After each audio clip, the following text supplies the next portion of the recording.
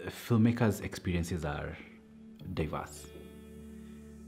There are some people who were trained on the ground. For me, I've had to sit under people and I've had to listen. And from that, I have sort of discovered my artistic identity. You know, I'm talking to you right now and I'm realizing there's no turning point in my life in filmmaking wise that has happened without DocuBox since 2019.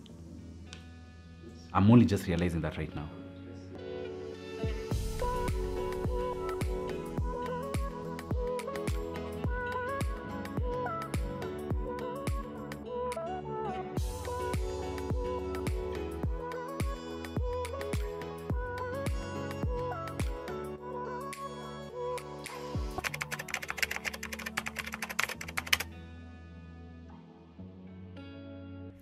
My name is Eric Mwangi and I'm a film director and cinematographer.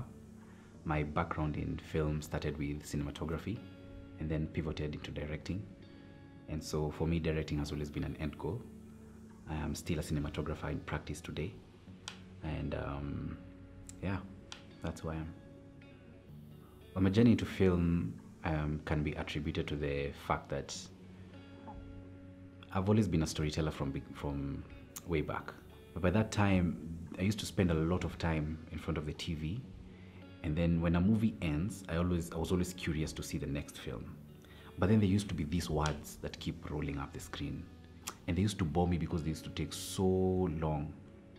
It's only later on that I found that after a film has touched me, that those names and those words that keep scrolling up the screen were film credits. And they were like a testimony to the people who actually told the story that has just touched my heart.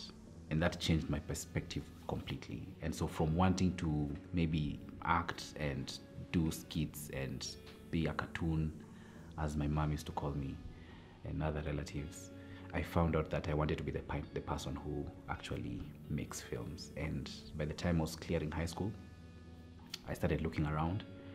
And I remember going to the Nairobi University looking for a course that could actually do this, and there was none. And I found it at Kenyatta University. I enrolled. It was an amalgamation of theater and film with no specialty. And I just had to enroll there because there were no film schools at that time. Right, Kenyatta University did not initially have a film program. I think they had just started. I don't know what made them realize that they need a course in filmmaking. But when they began, I remember a lot of the lecturers who were teaching us at that time and the professors who were there were not people who've studied film. And so it was a lot more theoretical than practical.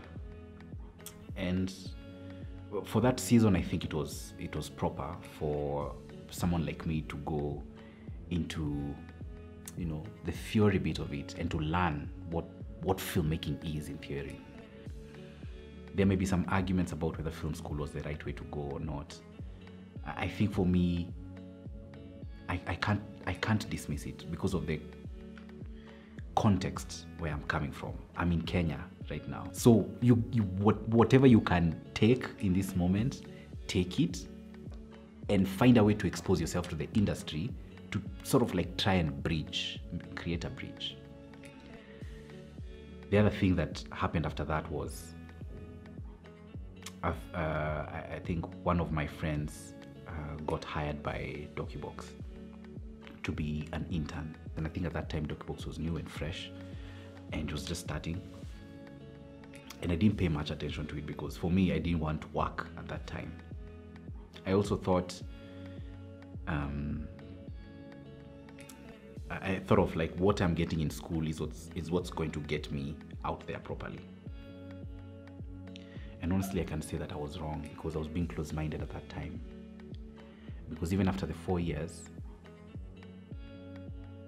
I don't think I was equipped kabisa to work in the industry. And so I was exposed to One Fine Day Films under the film Supermodo. And I was there training as a camera assistant. And I remember saying to my camera assistant mentor, she's called Yana Fitz now. And I told her, I really enjoy DP work. But if I look at myself at 50 years old, directing is what I want to do. And cinematography is going to for me to be a gateway into directing. And I was exposed to filmmaking within 1 month. That sort of wiped out everything I had learned in 4 years. Because there, you are actually getting what industry standard is. You know, like the taste of filmmaking outside. Like, so this is what Nairobi Half-Life went through when they were making. And so my eyes were being opened at that time. And after that is when now I would enter into the commercial world as a camera assistant. Until now, I got an opportunity to direct TV commercials at an agency in Ethiopia. So in coming back, there was a training that was being done by DocuBox that had to do with storytelling for NGOs, non-profits. DocuBox was housing that boot camp, and it was I remember the goal of the workshop was that to enable filmmakers to be able to make money out of their work. What else does a filmmaker need? I think that's all you need. To be able to tell honest stories and make a living out of it, to be able to eat, to be able to feed your family and all that. And so since then, my relationship with DocuBox has just gained more layers. It's 2019 and I've just come back from Addis doing commercials. We've done this workshop, and DocuBox decides that they're going to fund a training where someone comes, and Gabriel came and he gave us the expertise that he gave us. It doesn't end there. You know, most trainings end at, you've come and you've sat somewhere for 4 days. You've been given the tools, and that's the end of it. But this training had something more. You were actually given an organization, and you were funded to film that organization. So that organization, all they needed to do was open their doors to you to come and film them. Man, I think that just broke me, because you don't come across such trainings for such young people like us. So that workshop happened between 2019 into November 2019, and the work spilled over into May of 2020. At that time, COVID had just hit. And so, with the documentary training that I had, I stumbled on a story that needed a story about a young woman, 27-year-old Dr. Jemima Kariuki, who is responding to a crisis that has been created by the government responding to another crisis. So with the training that I had received, I was looking to do the same type of documentary, but keeping the channels open between DocuBox and I. And what I would like to do, they sort of suggested a more observational approach.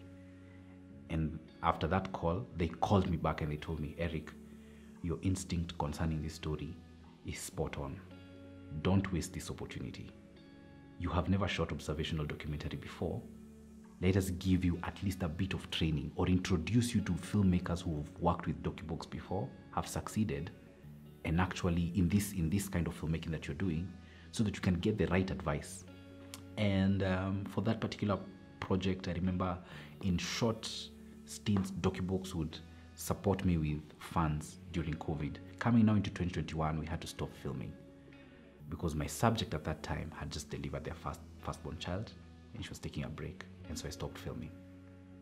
And I gathered my footage together and I shared it with the filmmakers that I'd been exposed to, Pete Muremi and Sam Soko, and they looked at me and they told me, Eric, this is what you're going to do. You will not edit this documentary. If you edit it, you will ruin it. This is a sacred project that you need to treat with the utmost respect. So you need to look for an observational documentary editor. And that's where now DocuBox introduced me to Reg Chuhi, who's based in New York. And she was able to look at my documentary and put together some scenes so that I can pitch them out. I was introduced by Judy Kibinge to a guy from the US Embassy who was looking for documentaries by first-time documentary filmmakers that are observational in style and had no structure. Now, my footage was in my hard drive and had not been expanded to create a structure. It turns out that that opportunity was being fronted by the American Film Showcase under their film diplomacy program, which was being funded by the State Department in the US. And they invited me over to California under the University of Southern California, their film department, where I was able to workshop the documentary and even pitch to people like POV, Higher Grounds Productions, which is the Obama's production house. Cinerich was there listening to my story, and MSNBC was in the building as well. And this workshop was like another incubation period where you get to whip your project and create a structure out of it. And at the end of 2 weeks, you have substance to use as a pitch. What happened on the pitch day was everything that Judy Kibinge had told me concerning pitching, concerning editing the documentary, sort of came to bear on that final day. Because then I saw how observational doc should be edited, or how the stories should be told while still maintaining the truth of the story and the integrity of the character that you're trying to portray. And I came back from that a better filmmaker, a more intentional and more deliberate filmmaker, a more honest filmmaker also. And this is why the kind of trainings that DocuBox does is they are very important, because I know that kind of place is sort of like an accelerant, it's like a catalyst. It sort of bridges whatever you'd get in 3 years in like a year. You get it within like a year or like a few months or a few days. So I don't think since 2019 there is a project that I have done that hasn't had the hand of DocuBox in one way or another. So there's a lot of favor on that side, and that's where I am today. There is a fictional film in the works and an observational documentary in the works, both of which have been touched by DocuBox in one way or another.